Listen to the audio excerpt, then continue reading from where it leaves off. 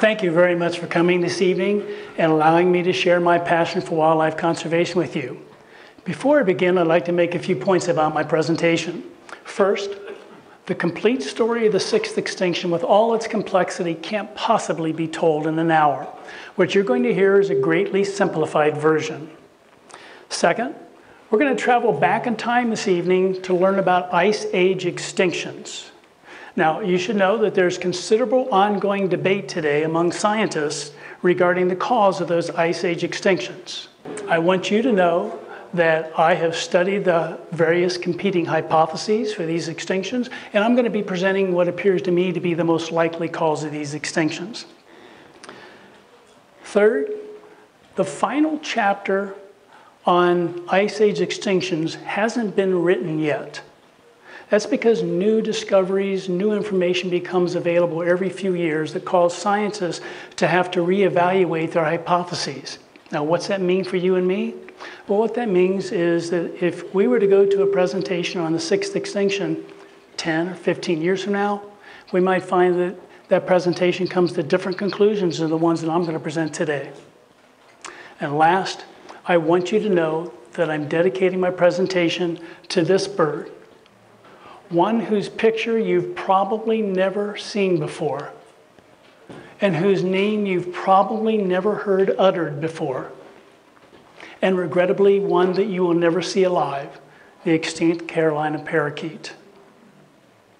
If you remember just one thing when you leave tonight, I hope it's the Carolina parakeet. I'd encourage you when you go home to do a Google search on Carolina parakeets and do some reading about them. Or check a book out on the library on North American extinct animals, and it'll have a chapter on Carolina parakeets. So with that, let's go ahead and get started.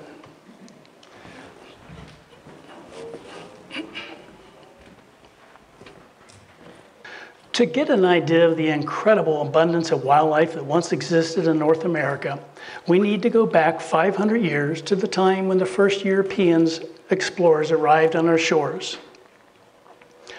On June 24, 1497, Italian explorer John Cabot landed at Cape Bonavista on Newfoundland Island. He wrote, quote, "The land was full of white bears." In the 1500s, polar bears were even spotted as far south as Cape Cod. As the explorers pushed inland, they discovered an almost unbroken forest that stretched from the Atlantic Ocean to the Mississippi River. Legend had it that a squirrel on the East Coast could jump from tree to tree to tree all the way to the Mississippi River without ever touching the ground. And in those trees were passenger pigeons, the most numerous birds on Earth, comprising nearly 40% of the entire bird population of North America.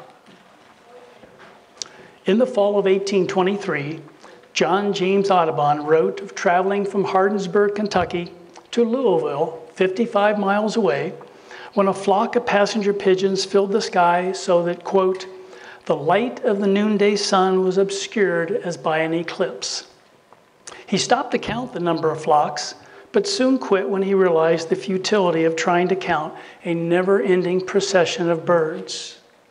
Audubon calculated that a single flock contained 1.1 billion birds, and he had counted 163 flocks in just 21 minutes.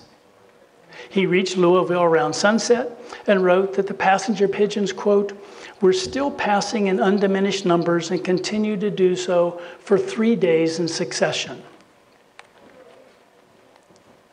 Another prolific bird that Audubon was familiar with was the Carolina parakeet. While most parrots live in the southern hemisphere, Carolina parakeets were found as far north as the Great Lakes, giving them the northernmost range of any member of the parrot family. Their range included most eastern states, as well as along riparian corridors west of the Mississippi River, all the way into eastern Colorado. Beavers were widespread throughout North America, far beyond anything we can possibly imagine today, when their dams were found virtually every half mile on every stream and every watershed in the continent. It's estimated the beaver population was 400 million when the first Europeans arrived. Now, to put this into perspective, the U.S. human population today is about 330 million. When the first European explorers arrived in the West, prairie dogs occupied 100 million acres of grasslands, and their population was estimated to be 5 billion. As recently as 1905, Vernon Bailey, the chief field naturalist for the U.S. Biological Survey, reported surveying a prairie dog town in Texas that was 260 miles long by 100 miles wide and covered 16 million acres. He estimated the single prairie dog town contained 400 million prairie dogs. Now I want to introduce you to a category of animals called megafauna. And you'll need to remember this, because I'm going to use this term a lot. Megafauna are land animals that weigh more than 100 pounds, like these elk. In the 1500s, wolves were the most widespread megafauna in North America, with 2 million of them living across the continent. With the exception of Baja California, wolves were found in every state and province of the US, Canada, and Mexico. Grizzly bears were found in every state west of the 100th meridian. The red line shown here that divides the green eastern half of the country from the arid western half. It's estimated the North American population of grizzlies was 100,000 when Europeans first arrived on the continent. Bighorn sheep were widespread throughout the West, with their population estimated to be 2 million when the first explorers arrived. In his book, Journal of a Trapper, Osborne Russell casually mentions seeing a herd of thousands of bighorns in Wyoming in 1835, as if it was just an everyday occurrence. In Osborne Russell's time, there were an estimated 30 million pronghorn that roamed the grasslands west of the Mississippi River. But if there was one species that symbolized the seemingly unlimited wildlife in our country, bison would surely be it. At the time of European arrival to North America, 30 million bison, or buffalo as they are more commonly called, were found in nearly every state of the country. They were also found in 5 Canadian provinces.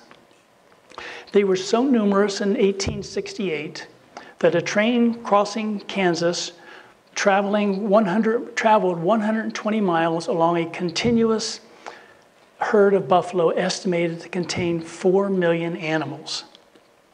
In 1871, an Army officer wrote of traveling across Kansas when, quote, "The train entered a large buffalo herd. As we went on, the thicker they became until the very earth appeared to be a rolling mass of humps so far as we could see.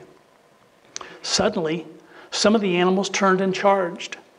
Others fell in behind them, and down on us they came like an avalanche. The engineer stopped the train while we fired from the platforms and windows with rifles and revolvers. But it was like trying to stop a tidal wave. The buffalo plunged heads down into the train. So great was the crush of buffalo, they toppled over 3 railroad cars.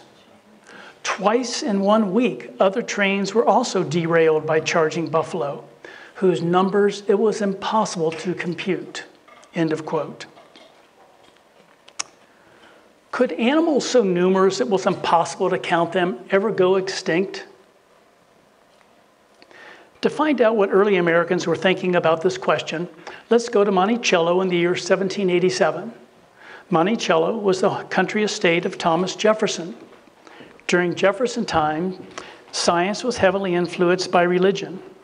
People believed that God created all life by following a divine plan. According to the religious and scientific dogma of the time, no species had ever gone extinct, nor ever would, because that would indicate a flaw in God's plan. And of course, God wouldn't have a flawed plan. Therefore, the only logical conclusion you could come to was that extinction simply wasn't possible. Consistent with this belief, Jefferson wrote, "Such is the economy of nature that no instance can be produced of her having permitted any one race of her animals to become extinct, of her having formed any link in her great work so weak as to be broken." By 1800s, By the 1800s, scientists were beginning to discover the fossilized remains of animals. Jefferson's fossil collection included what he thought were fossil bones of a mammoth and the claw of a giant lion. Since extinction was not believed possible, he thought the fossils must be from living animals that still roamed the earth somewhere, probably in the great unknown western part of the continent.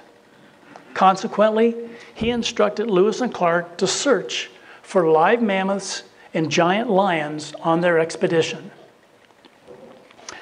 Now just imagine it's 1804, you've joined Lewis and Clark's core discovery and you're traveling on an expedition to the American West. Can you even begin to imagine the enormous populations of wildlife they saw? Yet, despite the incredible display of wildlife seen by early explorers such as Lewis and Clark, they were actually seeing an impoverished landscape that had lost most of its megafauna to extinction in the recent past. How can this be possible? Let's dig a little deeper and see what we can find. Around the time of Jefferson, a French scientist named Georges Cuvier compared fossil elephant bones to bones from living elephant species. And he found that the fossil elephant was taller, had a shorter tail, longer, more curved tusks, and a different shaped skull that came to a point on top, leading him to conclude that the fossils weren't from any living species of elephant that he knew. But unlike Jefferson, Cuvier was convinced there were no great unknown places remaining on Earth where an animal as large as an elephant had gone undiscovered. So in 1812, he published his findings that extinction actually did occur, and thereafter, extinction became an established fact. So what does the fossil record tell us? 99% of all species that have ever lived on Earth are now extinct. Extinction is the norm, and survival is the exception. It tells us the Earth has experienced 5 mass extinctions in the past. What's a mass extinction? Well, it's when more than 50% of Earth's species go extinct in less than 1 million years, and the extinctions are global. Let's look at the Earth's 5 mass extinctions. The first mass extinction occurred 445 million years ago at the end of the geological period called the Ordovician, when 85% of all species on Earth went extinct due to climate change. The Ordovician mass extinction was followed, as are all mass extinctions, by evolution repopulating the planet with a new set of diverse species over the course of millions of years. Then, 71 million years after the Ordovician extinction, climate change struck again, causing the extinction of 80% of all species at the end of the Devonian period.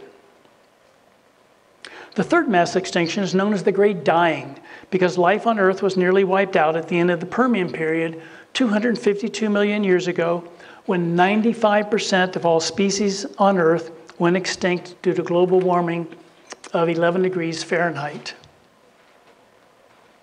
In the fourth mass extinction, 76% of all species went extinct at the end of the Triassic period 201 million years ago due to global warming of 9 degrees Fahrenheit. The fifth mass extinction is the one that we're all familiar with, when dinosaurs went extinct at the end of the Cretaceous period 65 million years ago. This is believed to be the result of global temperatures dropping 13 degrees after an asteroid impact with Earth created a worldwide dust cloud that obscured the sun for months, causing a temporary halt to photosynthesis, killing most plants, and leaving virtually nothing for animals to eat. Have you heard of the sixth extinction? Most scientists believe that it's happening right now. This belief stems from the fact that the fossil record tells us Earth's megafauna began to disappear beginning approximately 47,000 years ago and continues to this day. The sixth extinction began during the Pleistocene epoch, which is also called the Ice Age. The Pleistocene began 2.6 million years ago and ended just 11,000 years ago. It was followed by the Holocene epoch, which is the current geological time period in which we live. Scientists predict it's unlikely any of Earth's largest mammals, those over 2,000 pounds, will survive the sixth extinction. It's also likely we'll lose 100% of the Earth's megafauna predators, 50% of the remaining vertebrates, and 50% of the Earth's plants. Let's look at the two most likely scenarios for the start of the sixth extinction. Climate change is an obvious possibility that needs to be considered, since it appears this may have been the cause of the 5 previous mass extinctions. The second hypothesis we'll investigate is called overkill. Let's look at climate change first. According to this hypothesis, temperatures were warming at the end of the Pleistocene. This caused the continental glaciers that covered most of Canada to recede as the Ice Age was coming to an end. Wildlife, unable to adapt to the warming temperatures and shifting vegetation patterns, went extinct. However, this doesn't make much sense because there were 4 major ice ages during the Pleistocene, each followed by a warming period called an interglacial. The first 3 ice ages and interglacials had more extreme climate, colder ice ages and warmer interglacials than the 4th. Yet the megafauna survived the first 3. Therefore, it seems illogical that they wouldn't have survived the milder climate of the 4th ice age and interglacial. But they didn't. In addition, climate change should have caused extinction equally among all species. But that's not what happened. Virtually all plants, insects, reptiles, amphibians, fish, birds, and small mammals survived. North American extinctions at the end of the Pleistocene were almost exclusively megafauna. The second hypothesis that attempts to explain Ice Age extinctions is called overkill. In his 2005 book titled Twilight of the Mammoths, Dr. Paul Martin, a paleoecologist from the University of Arizona, describes how prehistoric humans left a trail of extinction as they hunted, migrated, and expanded throughout much of the Earth. To test this hypothesis, let's look at the global human migration out of Africa to see how human activities may have impacted wildlife populations. The red area in Africa shows where humans originated, and the red lines with arrows shows the direction humans migrated throughout the world. You can see that humans migrated to the Mideast approximately 100,000 years ago, Southern Asia 70,000 years ago, Europe 40,000 years ago, and Northern Asia 25,000 years ago. At the same time, humans expanded throughout much of the globe. Populations of large animals disappeared from the Earth. Was this a deadly coincidence or evidence supporting the overkill hypothesis? Let's begin by looking at Australia. The first humans arrived in Australia approximately 47,000 years ago. 4,000 years later, 85% of the megafauna were extinct. Humans arrived in North America 15,500 years ago.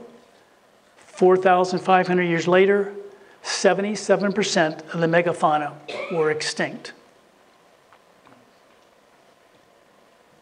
In South America, the first humans arrived 14,500 years ago. 7,000 years later, 80% of the megafauna were extinct.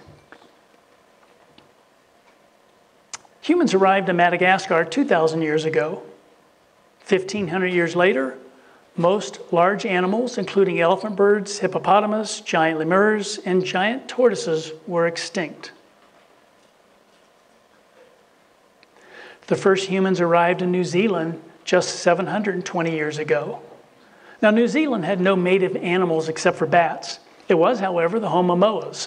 These were giant, flightless birds with the largest species standing 12 feet tall and weighing 500 pounds. After thriving for millions of years, All 9 species of moa abruptly went extinct within 120 years of human arrival. The trend is quite clear. Shortly after humans migrate to an unoccupied territory, large animals begin to disappear, and the larger they are, the less likely they'll survive our presence. Now I want to narrow our focus onto North America, which I'll define as everything north of the Tropic of Cancer. Let's further focus in on the area around Alaska. Beginning 50,000 years ago and continuing to as recently as 11,000 years ago, the entire area inside this dashed line was dry land. We call this area Beringia. Beringia formed when ocean levels dropped 300 feet due to global cooling during the last ice age, when much of the Earth's water was stored on land in the form of snow and ice. Beringia, also called the Bering Land Bridge, was a 1,000-mile wide area of land that connected Asia with North America. People living in Asia moved into Beringia, where they lived for thousands of years. Then, approximately 15,500 years ago, scientists hypothesized that some residents in Beringia got in their small boats and began making their way south along the coast on what we now call the Kelp Highway. From there, some of these people moved inland, spreading east across North America. Today, we call their descendants Native Americans. Now, during the Ice Age, glaciers 2 miles thick covered most of Canada. Then, around 12,600 years ago, the glaciers began to melt, allowing a second wave of humans from Beringia to migrate to North America, walking this time via an inland ice-free corridor that opened up along the Front Range of the Canadian Rockies. So what did the first Americans see? African-looking megafauna, including lions, cheetahs, camels, zebras, rhinoceros, and elephants. Altogether, there were 5 species of North American elephants. They included the California dwarf mammoth, the gomphothere, which strictly speaking is not an elephant but is closely related, the mastodon, woolly mammoth, and the Columbian mammoth. There were 7 species of giant ground sloths, ranging from Mexico to Alaska. The smallest weighed 600 pounds, with the largest weighing nearly 8,000 pounds. Now, to put this in perspective, the 6 sloth species that survive today in Central and South America all weigh less than 20 pounds. The glyptodont was a giant armadillo the size of a Volkswagen Beetle that weighed 4,400 pounds. Toxodonts stood 5 feet tall, weighed 3,300 pounds, and looked like a cross between a rhinoceros and a hippopotamus. Giant short-faced bears were widespread throughout most of North America south of the continental glaciers. Larger than today's polar bear, giant short-faced bears tipped the scale at up to 2,600 pounds. Now, for comparison, a male Colorado black bear averages 275 pounds. There were 7 species of giant cats during the Pleistocene, including the saber-toothed cat. They included the American lion at twice the size of today's African lion, the saber-toothed cat, another type of saber-toothed cat called a scimitar cat, the jaguar, 2 species of cheetah, and the mountain lion.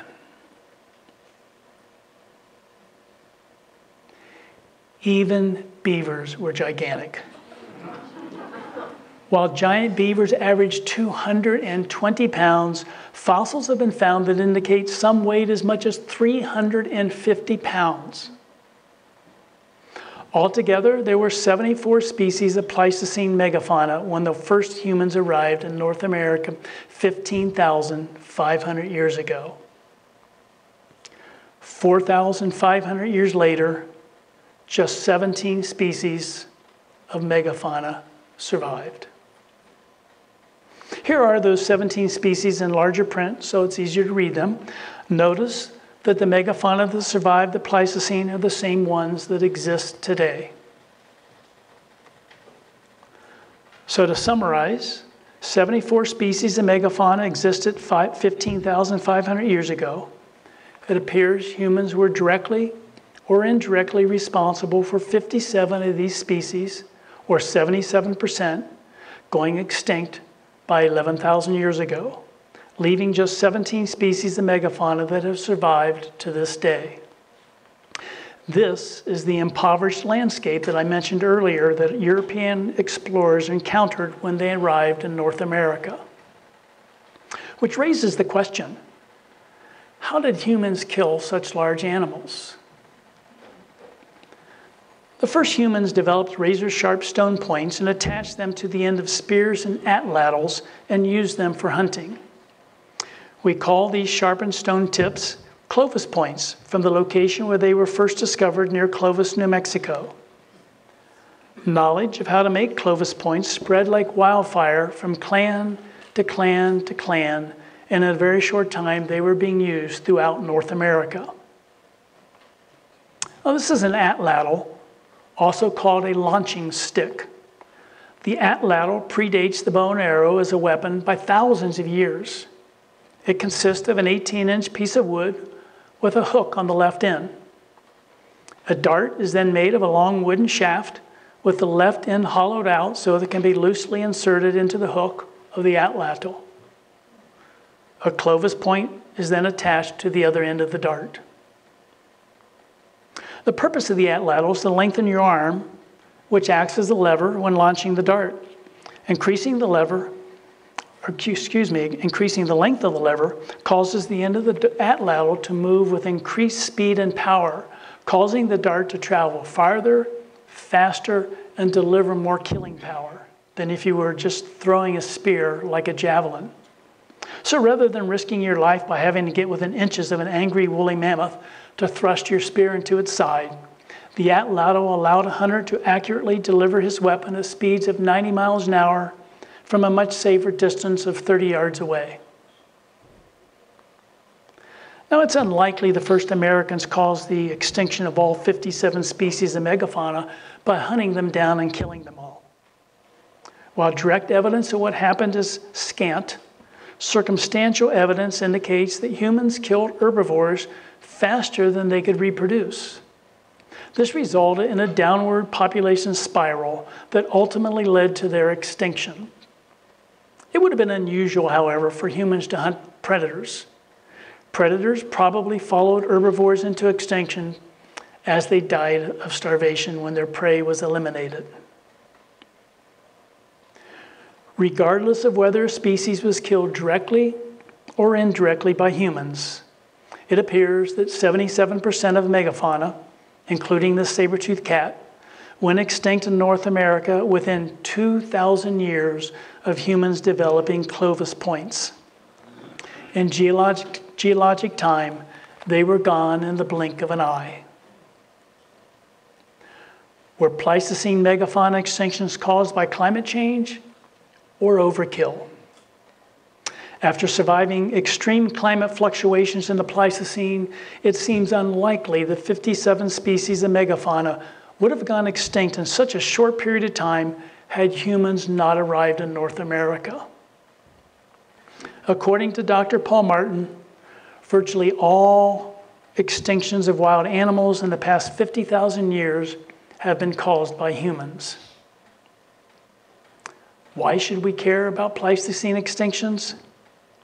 Because knowledge of Pleistocene megafauna extinctions makes us realize how precious our surviving wildlife is and sharpens our focus on saving the remnant wildlife populations that remain.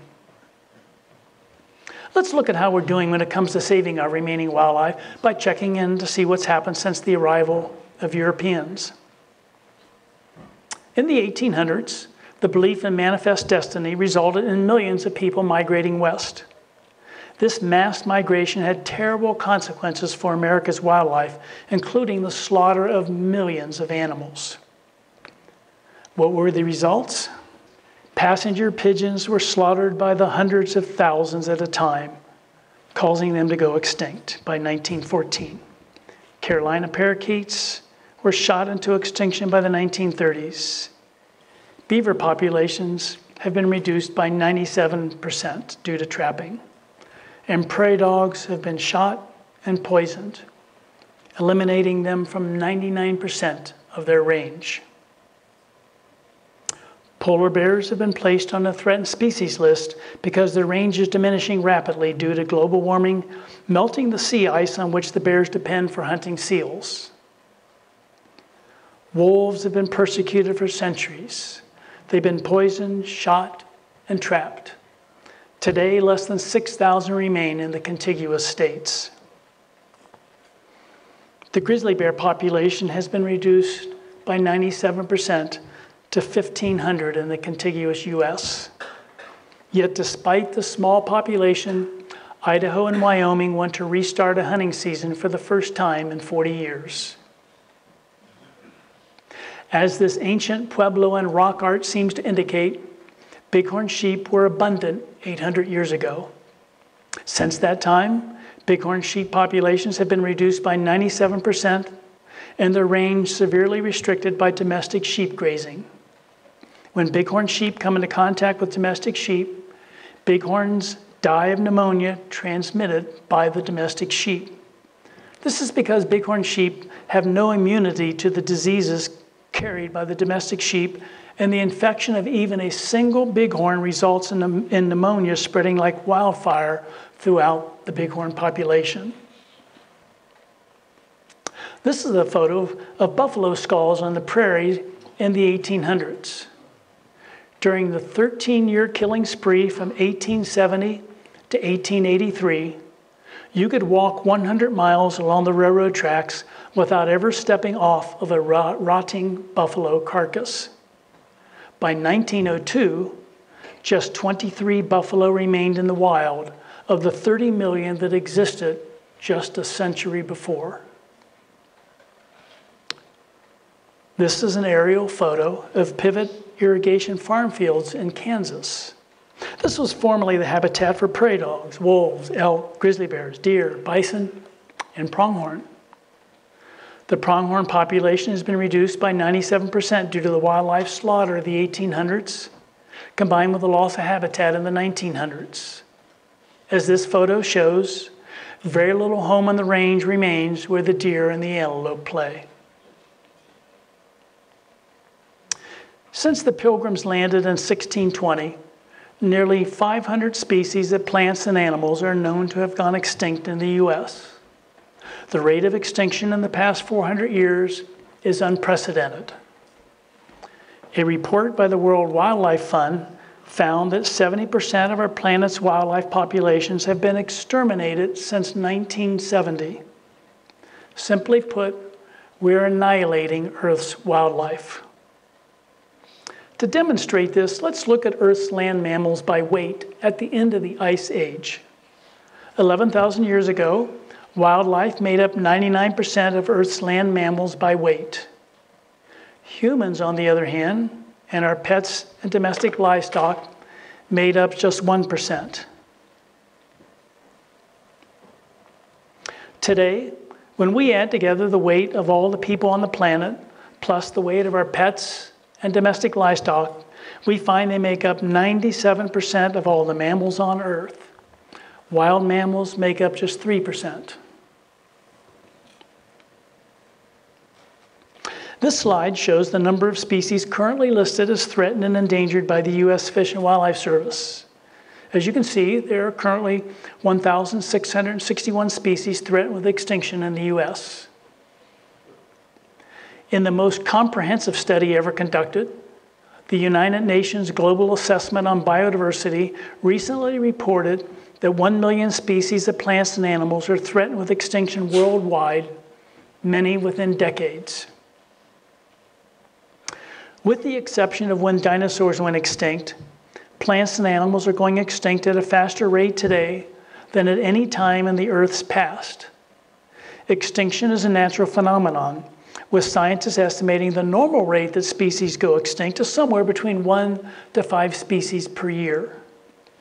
In contrast, the current global rate of extinction is estimated to be 1,000 species per year. As a result, we're now in the middle of an extinction crisis. Despite the small size of the remaining population of wild plants and animals, the diversity of life on Earth is still amazing. According to the latest scientific estimates, as many as 8 million different species of life may share the Earth with us. And this doesn't include the millions of single-celled species like bacteria that we'll probably never be able to identify. From a practical viewpoint, there are many reasons why we must do everything we can to prevent extinction. Biological diversity provides us with resources that we can't live without, such as food, fertile soil to grow our crops, crop pollination and pest control, clean air and water, building materials, stabilization of Earth's climate, pharmaceuticals, and decomposition and recycling of organic matter. Diminishing biodiversity is a tragedy that should be a concern to all of us, because we're eliminating opportunities to improve our health and welfare through yet undiscovered foods, medicines, and raw materials for industrial use. In addition to utilitarian reasons for protecting biodiversity, there are also religious reasons for preventing extinctions. Reverend Hess Cox of the Evangelical Environmental Network writes, quote, "It's a matter of life for us. Everything we do to mess up God's creation impacts human life. For us, it's a pro-life issue."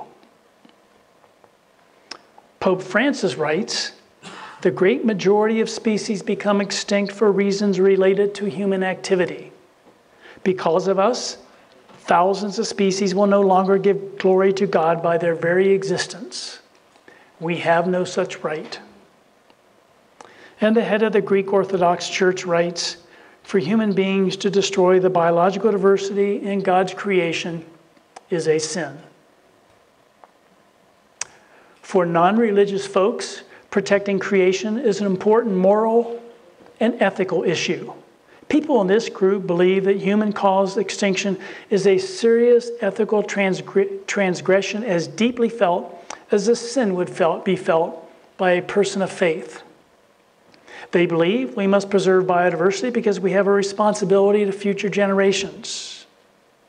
We're obligated to speak out to those that don't have a voice in our political system. And lastly, all species have an intrinsic right to exist. In other words, a species has its own right to exist, and it really doesn't matter what you and I think about it.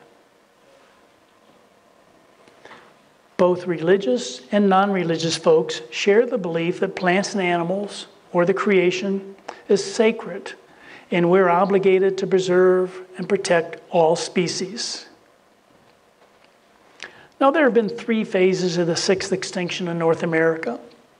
I talked about the first 2, Pleistocene megafauna overkill and the wildlife slaughter of the 1800s and 1900s. Now I want to discuss the 3rd phase, loss of habitat in the 20th and 21st centuries. With humans using 72% of Earth's ice-free land surface to provide for our food and shelter, little habitat remains for wildlife. What causes the loss of wildlife habitat? Well, there are 2 primary causes. The first is human population growth. 2.5 people are added to the world's population every second. That translates to 216 people being added to the Earth every day. That's the equivalent of adding 79 million people to the Earth every year. The equivalent of adding a new country with a population the size of Germany to Earth every year. Now, it took all of human history until the year 1800 to reach the first 1 billion people. When my mother was born in 1930, there were 2 billion people on Earth. In 1960, when I was 6 years old, there were 3 billion people. And in my lifetime, another 4.6 billion people have been added to the world, bringing the population to 7.6 billion. Experts project Earth's population will continue to increase to 10 billion in the next 38 years. Now let's narrow our focus on U.S. population growth. The U.S. is the third most populated nation in the world behind China and India. With the U.S. adding 1 person every 18 seconds, our population is projected to increase from the current 330 million to 439 million by 2050. The second cause of loss of habitat is our excessive consumption of natural resources through agriculture, grazing, logging, mining, drilling, urban sprawl, over-shopping, and the desire to own things we really don't need.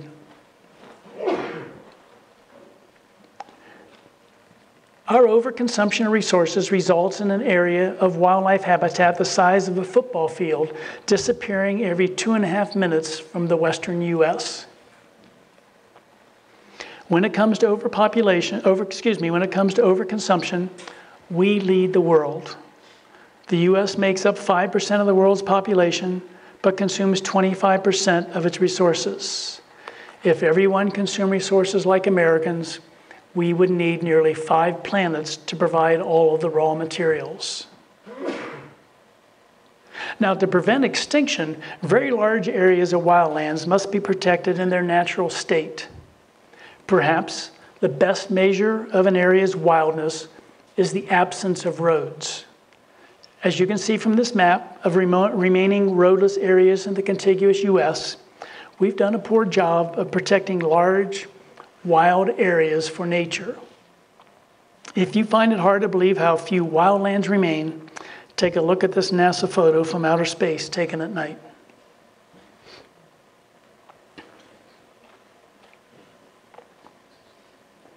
You may be surprised to learn that we've protected just 5% of our land in the lower 48 states in parks, wildlife refuges, and wilderness areas, compared to 16% in Tanzania, 25% in Costa Rica, 27% in Germany, and 30% in New Zealand.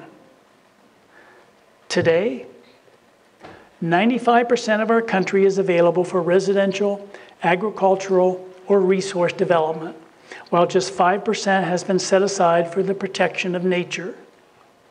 Striking a balance between protection and development is getting increasingly harder when we have a continually growing population with a never-ending appetite for consuming resources. According to the mining industry, every baby born in America will need 3.1 million pounds of minerals, metals, and fuels in their lifetime. Where will these come from? How will we extract them without going into the roadless areas and further destroying biological diversity? Now, there's a lot of debate these days about where we need to focus our effort in solving this problem. Some say we need to reduce our population. Others say that's nonsense, we just need to reduce our consumption. Let's look at 2 families to see if we can find the answer. Family 1 focuses on population reduction by having just 1 child, while family 2 focuses on reducing their consumption by 30% while having the average of 2 children. Now, to keep things simple, we'll ignore the original parents and look only at the consumption of true resources by the children of 4 generations. The number of cars they'll purchase over their lifetime, and the number of gallons of gas it will take to fuel these cars. We can see from this table that at the end of 4 generations, family 1 has produced 4 children, purchased 28 cars, and consumed 124,000 gallons of gasoline. Meanwhile, family 2 has produced 30 children, purchased 140 cars, and consumed 466,000 gallons of gasoline. From this example, you can see that the best way to reduce overconsumption is to reduce the number of consumers. This isn't to suggest that we should ignore excessive consumption. We should be aggressively pursuing reductions in population and consumption simultaneously. But our primary focus should be on reducing population growth. So what causes loss of habitat? The more people there are, the more resources we consume, the more wildlife habitat we destroy, the more wildlife becomes at risk of extinction. You don't have to be a scientist to see the obvious. The primary causes of the sixth extinction are human population growth and expansion throughout the planet, combined with our excessive consumption of natural resources. Overpopulation is the root cause of our most pressing environmental problems. If our goal is to live sustainably, then we must be honest with ourselves and admit there's simply more people alive today than the Earth has the resources to support at US levels of consumption. Reducing our population is the only way we'll ever successfully solve all the other environmental issues shown here. Let me demonstrate this by having us look at each of these issues shown starting at 12 o'clock with species extinction and ask this question. If we reduce the world's population, would this go a long way in reducing the number of species at risk of extinction? The answer is yes. Moving clockwise, if we reduce the world's population, would this go a long way towards reducing the threat of climate change? With fewer people burning fossil fuels, the answer is yes. What about loss of habitat? If we had fewer people on the planet, would this reduce habitat loss? Of course it would. In fact, we'd have areas that could return to their natural condition, recreating additional wildlife habitat, a process called rewilding. If I were to continue around the circle, we'd get the same results for each issue. Reduced population and solving the other issues gets easier.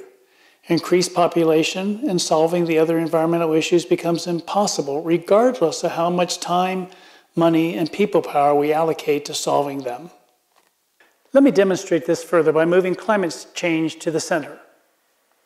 As you hear from the news, climate change appears to be the most important issue of our time. Now let me ask you this question.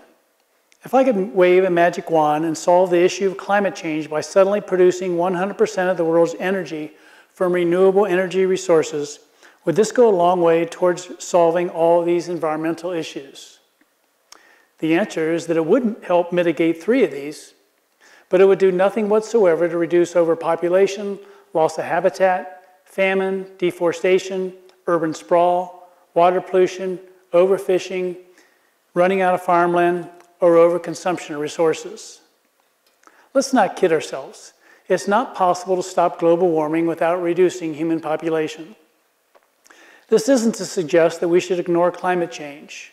To the contrary, if we don't reduce our use of fossil fuels to near zero in the next decade, Earth's average temperature will likely increase by 9 degrees Fahrenheit by the end of this century.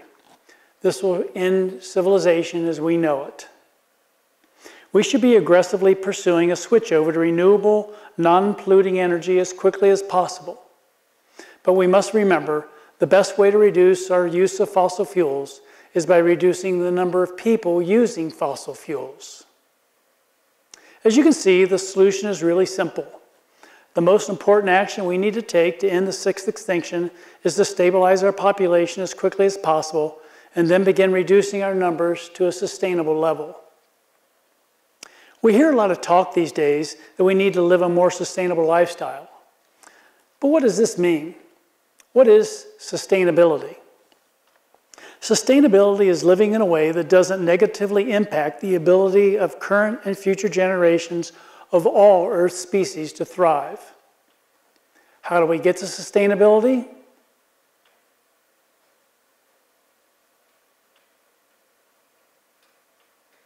We must develop the will to deal with overpopulation.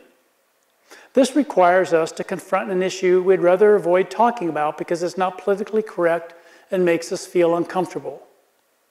We can no longer afford the luxury of silence when it comes to overpopulation. Now, I frequently hear people say that overpopulation is a problem in Asia or Africa, but not in the US. I want to dispel this myth. To do this, we need to learn the definition of the term carrying capacity. Carrying capacity is the maximum population size of a species that a specific geographic area can sustain indefinitely. Earth's human carrying capacity is directly related to our level of consumption, or in other words, our standard of living.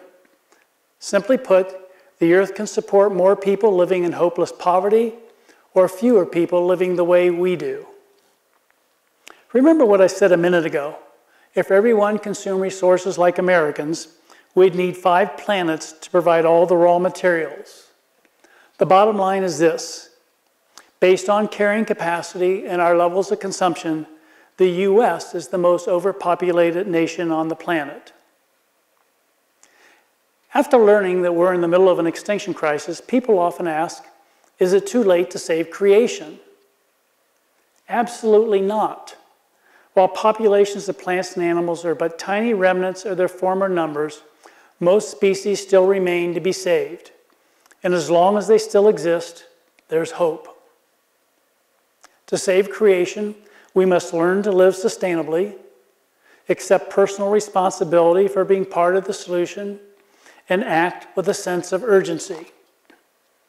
As Naomi Klein writes in her book, This Changes Everything, no one is coming to save us. It's up to you and me.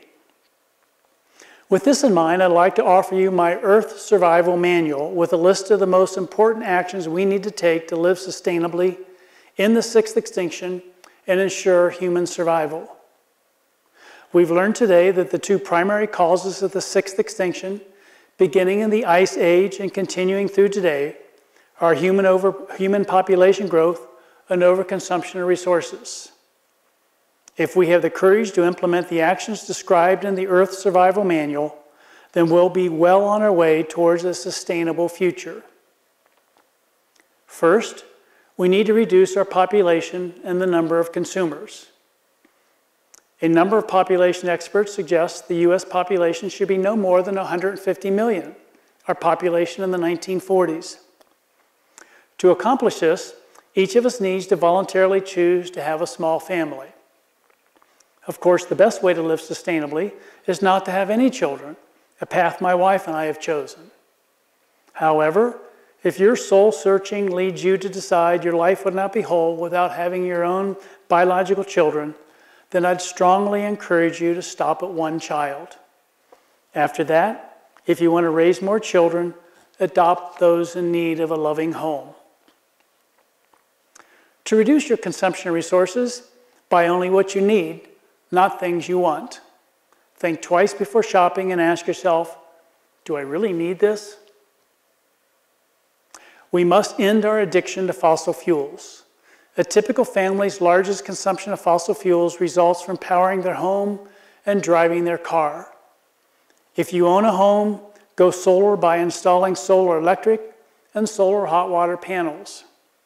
Next, make a commitment to walk, bike, or take public transportation whenever possible. Make driving your last choice. If you must have a car, buy one that gets the highest number of miles per gallon. Better yet, purchase an electric car for your next vehicle and charge it using your solar panels. Take extinction off your plate by reducing your meat and dairy consumption.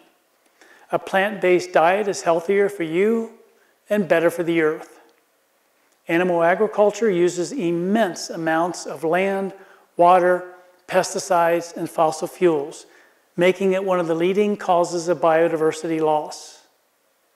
Today, 70% of the world's agricultural land is dedicated to animal production, and the world's 5 largest meat and dairy companies combined are responsible for more greenhouse gas emissions than any of the world's largest oil and gas companies. Now, individual actions alone won't solve overpopulation and overconsumption. We also need major policy reforms from our federal government. I want to emphasize the policy reforms I'm proposing are not from a liberal or conservative perspective. These reforms ignore politics and outline what has to be done and done quickly if we're going to save all of Earth's inhabitants. First is the creation of tax incentives to encourage one-child families and discourage large families. While no government has the right to forcibly tell its citizens how many children they can have, government does have the right and the responsibility to implement policies that encourage behavior that benefits society and discourages behavior that is detrimental to society. We need to strive for zero net migration. This means the number of people we allow to immigrate into the country equals the number of people who leave the U.S. each year to live in another country. Currently, more people come to the U.S. each year than leave. Since 1986, immigration has averaged around 1 million people annually. This has added 34 million people to our population and made immigration the primary driver of population growth in the U.S. If we continue to allow in-migration to exceed out-migration by 1 million people every year, this will add another 80 million people to our population by the end of the century. The best way to ensure that immigration doesn't lead to an increase in U.S. population, the loss of our wildlands, and the extinction of thousands of North American plants and animals is through a policy of zero net migration. We must eliminate fossil fuel subsidies. The U.S. taxpayer subsidizes the fossil fuel industry to the tune of $20 billion per year. These subsidies lower the price of coal, oil, and gas, encourage our overconsumption and addiction to these fossil fuels, and prevent the renewable energy from taking over the energy marketplace. We must reduce our military spending by 50%. The U.S. military's carbon footprint is enormous and must be reduced in order to have a substantial impact on our overconsumption of fossil fuels and to reduce our reduce our greenhouse gas emissions. Our military uses 12.6 million gallons of fuel every day and is responsible for 93% of all U.S. government fuel consumption, making it the largest single user of fossil fuels in the world. At $717 billion per year, military spending represents more than 54% of our federal government's budget. We spend 4 times more on our military than the second biggest spender, China, and 15 times more than Russia. We can cut our military spending by 50% and still spend more than twice as much as the world's second highest nation spends on their military. Now let me make one thing clear. I'm not naive.